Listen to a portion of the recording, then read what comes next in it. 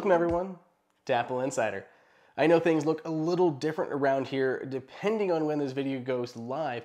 This may or may not be the first video you guys are seeing of me and our new studio setup. And don't worry, we have more coming down the line. We're gonna clean up the set here a little bit, make it a little more kind of interesting in the background. We're gonna do a little more soundproofing so there's a little bit better sound quality coming for you guys. But we have content to get out, so there is no time to be designing a set when I have stuff to share with you. So in this video, we're going to be talking about one of my favorite Apple devices, the Apple TV, and what we are likely to see in the very near future for Apple's set-top box. So let's go ahead and round up all of the most recent rumors in this video.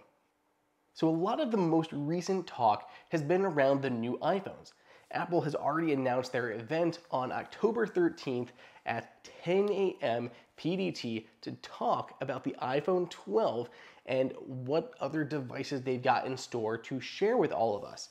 But we possibly might see the new updated Apple TV. So currently Apple has the Apple TV HD and then the Apple TV 4K. Obviously a 1080p version, slower processor, newer version with 4K, faster processor. But Apple is pouring some big money into Apple Arcade if the most recent rumors are true.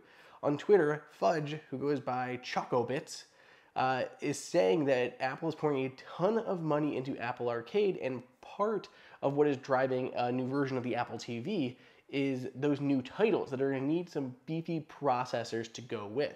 So there sounds like there's a A12X or A12Z version of a new Apple TV coming, and possibly an A14X Bionic, some version of an A14 like Apple TV is also being worked on.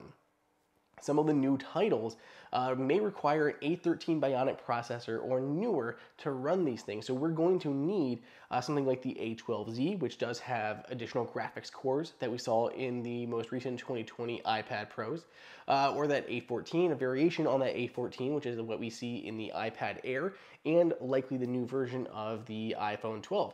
So Apple is likely going to be putting in that new beefy processor to power some of these new games.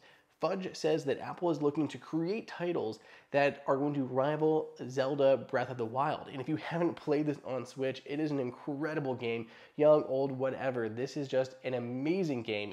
It had just rave reviews.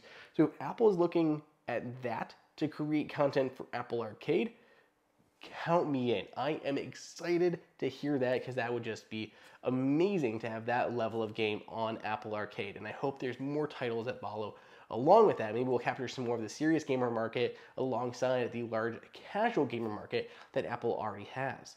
Other changes this year for the Apple TV, we may see a new version of this. This is Apple's Siri remote. We may finally get a new version of this. I know a lot of you guys don't like the Siri remote. You do not like it. Personally, I don't mind the Siri remote, but I do usually use my 7 Hugs smart remote. I like this guy a lot too, but I can use this to control everything here in the studio, which makes it a little bit easier. So I've always been a fan of this guy, but Apple's looking to create a new version of the Siri remote, and it sounds like they're going to build in a version of their Find My Devices tracking. I think that is brilliant.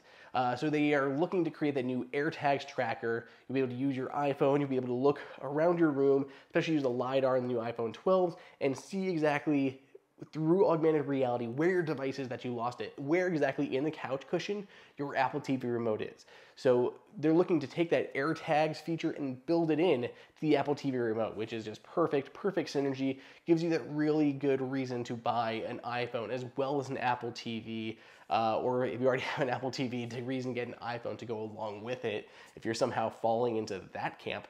But that's what it sounds like they're doing, and I'm really excited for that. I put a tile tracker on my Apple TV remote. My wife has a tendency to lose it every once in a while, so I love the idea of just having that built in.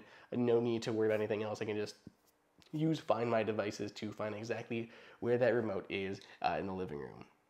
Speaking of remotes, it looks like Apple's going to create their own controller for the Apple TV or any Apple device, and not like a remote control, but like an actual gaming controller. We have already covered how you can use a PlayStation 4 DualShock controller, an Xbox controller.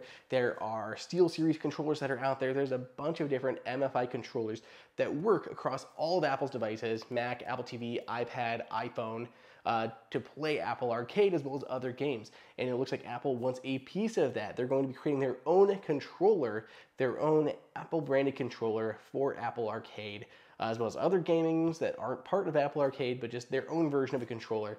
I'm excited to see that. Apple always does an amazing job with peripherals, and if they're able to use their own U1 chip, they could get that lag down. Well, not the U1 chip, but Apple's own H1 chip or any of their wireless chips that they've done already.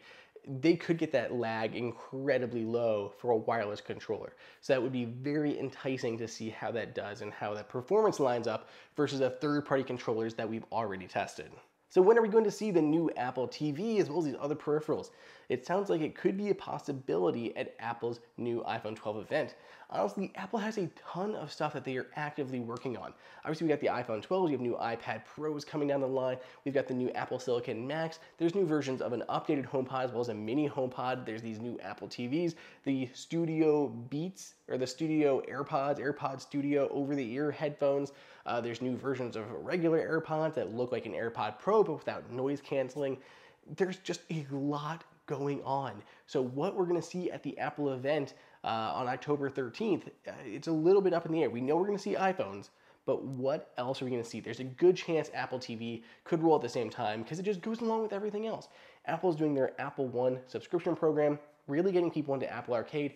We could see those amazing new games that coincide with the powerful new iPhone launch, which would make sense to release an Apple TV at the same time to also go with those new games, that new controller, new AirPod Studio that go over your ears with spatial audio and everything else that Apple built in.